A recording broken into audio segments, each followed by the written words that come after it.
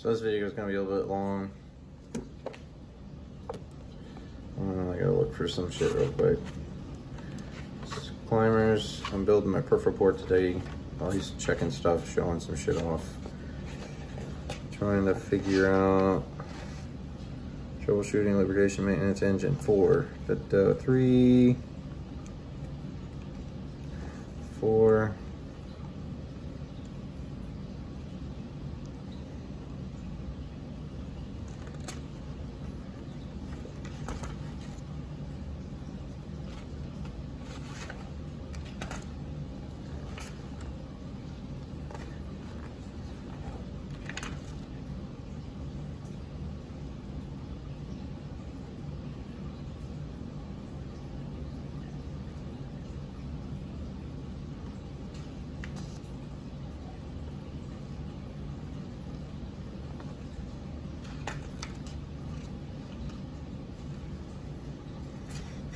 I really need to go through these books and record them for everybody to have.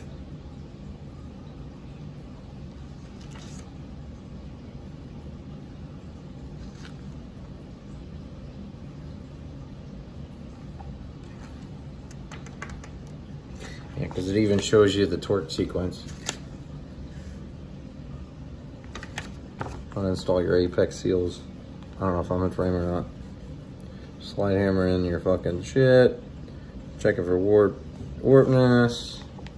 How to check for warpness. How to check for side step wear.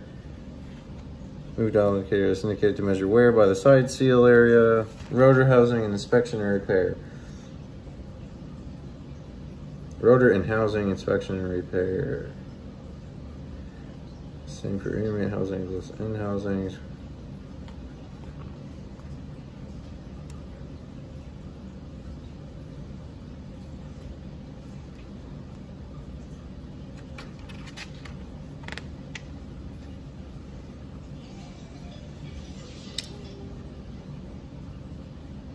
Okay, rotor housing inspection.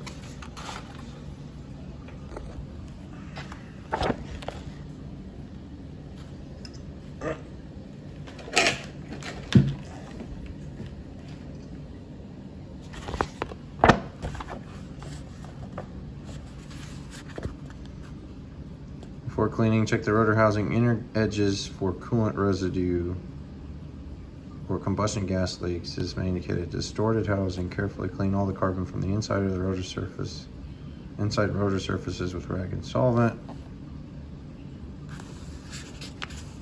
Remove all foreign material from the rotor housing coolant passages. A wire brush may be used.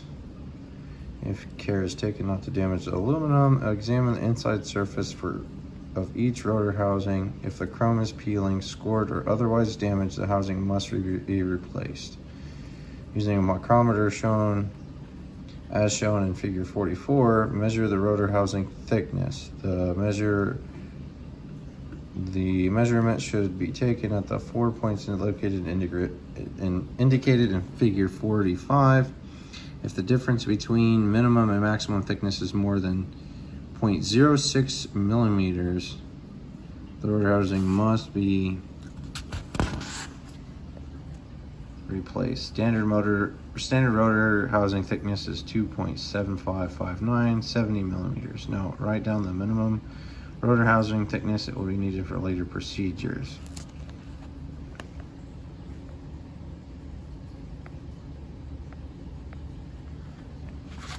Oh. Miraculously turns the same fucking page.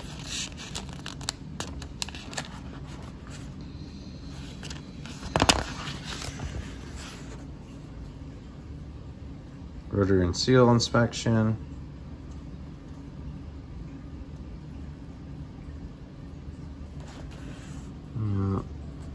That's not necessarily what I'm looking at, but while I'm putting this out here, might as well spring and seal.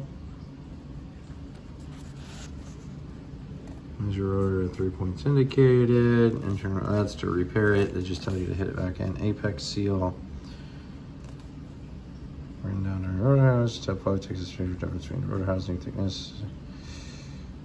If the gap is more than specified, replace the rotor. If the gap is less than specified, the internal gear is slipped out and must be driven in carefully by striking it with a plastic hammer. Recheck step 6 measurements after you do that. Inside the rotor, the bearing must be replaced if scored, visibly worn, or otherwise defective.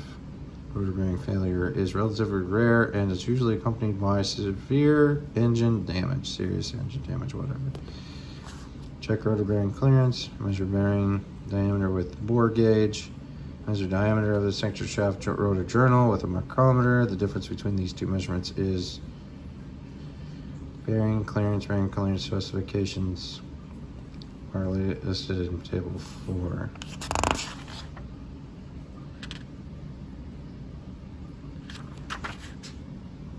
Always clean the apex seals with solvent. Don't use abrasives or scrapers. This will ruin the seals while cleaning. Check the seals for visible wear or damage.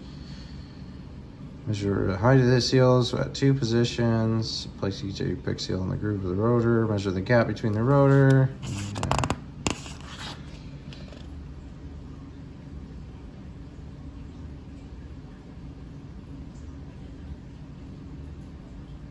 Have a dealer or rotary engine specialist measure the corner seal bores with the Mazda bar gauge. See figure 56. See.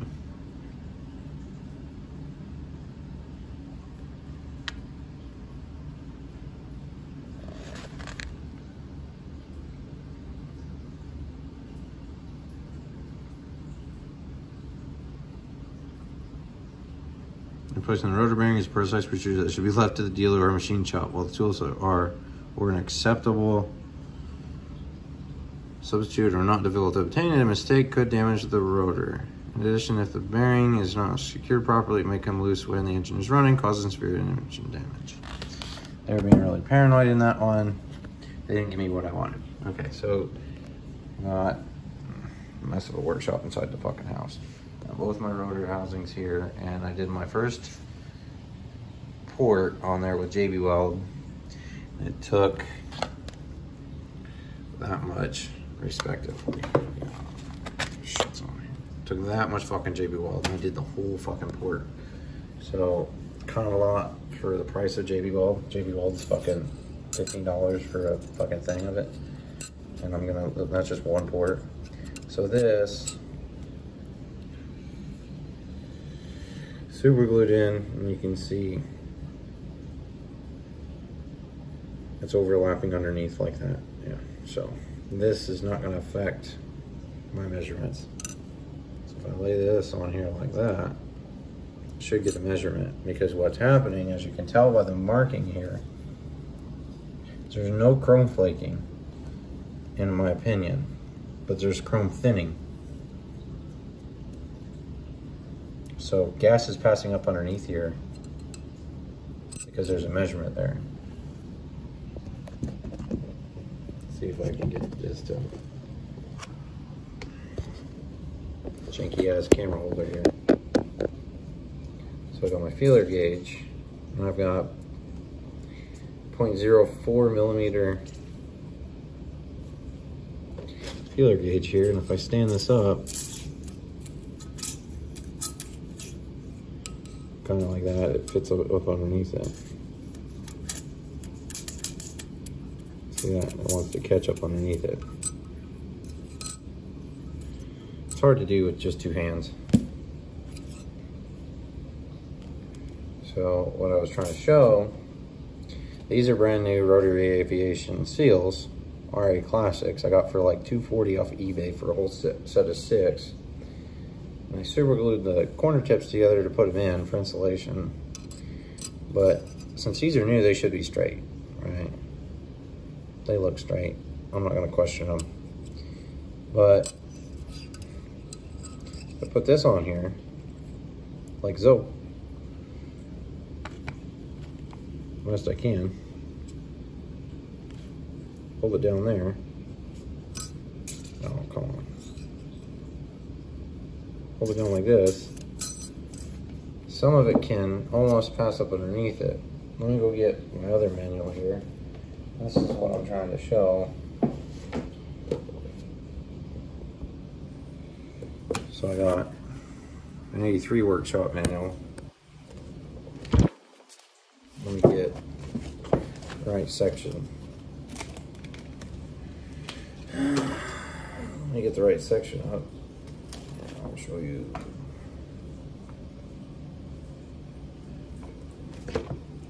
I'm just on low power mode, so let's see here.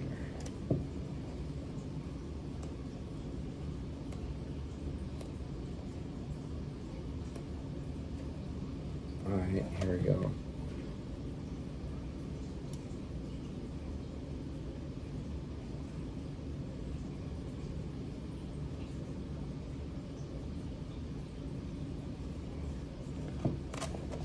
So what I'm thinking is since these are perf report housings, and I bought them, 2 of them for $1,000, and I already got my intake, you know, whatnot, bought for the racing beat ones, and they're not in the worst shape, but they got some corrosion here. What I'm thinking is rotor housing. Note: before cleaning, check for traces of gas or water leakage along the inner margin of each side face for rotor housing. Remove all carbon from inner surface of the rotor housing by wiping with cloth. Soak the cloth in a solution of ketone or thinner if it's difficult to remove the carbon. Remove all deposits and rust from cooling water passages on the housing. Remove the seal agent by wiping with cloth or brush soaked in solution of ketone or thinner. The rotor, apex seal, and side seal. Here's what I'm trying to say. All right. Back in. Oh, come on now. There's one. There we go. So it's saying remove all carbon from apex seal, side piece and side seal, corner seals, soft seals, and each spring. Be careful not to damage the seals and springs. Never use emery paper as it will damage the seals. Wash them with cleaning solution. Bang. Now, check for stepped wear. Limits on that. Warpage. Stepped wear by side seal. Limit inside of oil seal tracing mark 0.1 millimeters. Outside is 0.1. Stepped wear by oil seal. And here, move feeler to and fro. Move feeler to and fro. Oil seal tracing mark. That refers to replace the housing. Front stationary gear and main bearing, not particularly caring about that. Replacing the front main bearing. Remove the stationary gear and main bearing as assembled using a puller and installer, but you don't really need that. It's a plastic hammer, will get you out, but I want you to use the tool, get that out.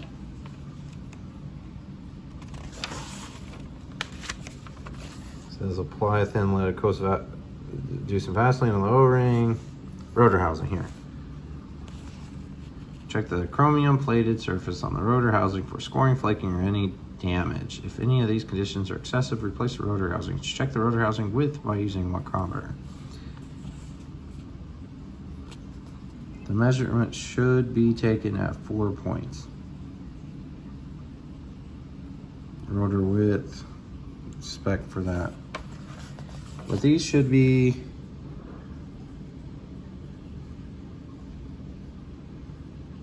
for 12As if it gives you a specific amount of things. This is a 13B because it's an 83. They never had a 13B on this generally. Rotor.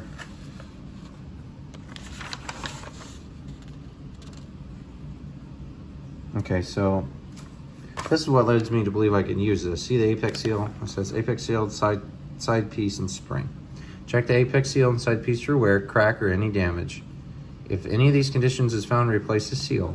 Measure the apex seal height with a micrometer at 2 positions and replace if the height is less than the limit. Apex seal height standard 0.85 millimeters, limit 0.7. Check the apex. Here we go. This is what I'm talking about. Check the apex seal for warpage by measuring the clearance between the top surfaces of the apex seal picked out from the 3 seals of the rotor. If the clearance exceeds the amount, replace all 3 apex seals on the rotor. So they're talking about the center being bowed up, right? And you have a limit of 0.06 millimeters, 2 thousandths of an inch essentially, right? And then it goes on to, you know, gap and wiring out of the rotors, essentially. And then the height of the springs and all the tolerances you essentially need, right? But if I can have a limit of apex seal warpage of 2 thousandths of an inch, approximately, according to the actual workshop manual. Let's see here.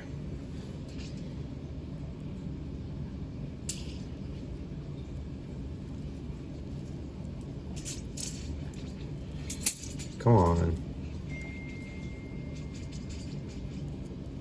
Of course, as soon as I start doing this, somebody hits my phone up like constant. I ain't got no friends out here, so it's gonna fucking work. So here's 2 thousandths, right? This is a limit. If it don't go in there, here's 2.5 thousandths. I'll take this. I'll take this. That's real close to what they were trying to do. So I'll take this one. Poked up. Now,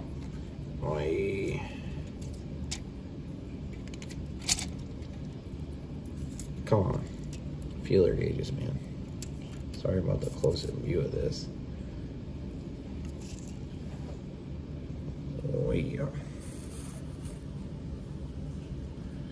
So this one I gotta pull and turn at the same time to get it to rotate because I got it kind of tight here. 25. Yep, see that? 2.5 thousandths. Babe, can I get some help? I need a hand, a literal hand, not like clapping.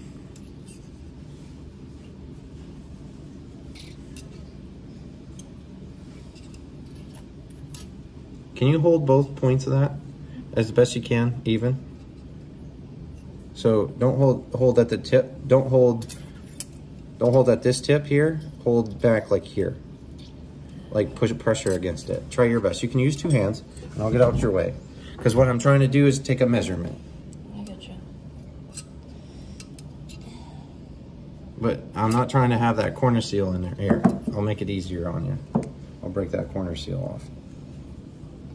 So now the seal is like this, so that way she can put it down any way she can. So just measure there. Just hold it down there. Watch your fingers.